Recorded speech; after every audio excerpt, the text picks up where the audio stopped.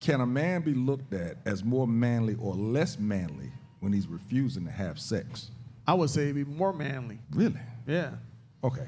Of course he's gonna think he's Look, male, but I mean, you know what the worst. You know what the worst word a woman can hear is no. If you tell a woman no to anything after they ask you for something, they normally don't like that. I mean, I don't no, like but being I'm saying told so. no. How many women can go home and ask their man for sex, and if he says no, they'll be like, okay.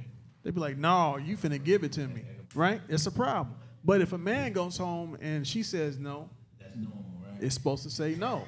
It's still, still just a problem, though. Right, it's a problem. But one of my children was produced from a no situation. When I said no many times, and she decided she still wanted to do it. So, you know, and I know quite a few other men who have been sexually assaulted by women. If it would have been me and she would have said no and I kept on going, I'd end up in jail.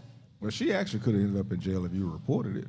I mean, back in 1997, if you would have called the police on a woman and said that she sexually assaulted you, man, they probably sit there and laugh. So this is what I'm talking about. Yeah, they probably sit there and laugh at you. This is what I'm talking about in regards to being looked upon as manly or less manly.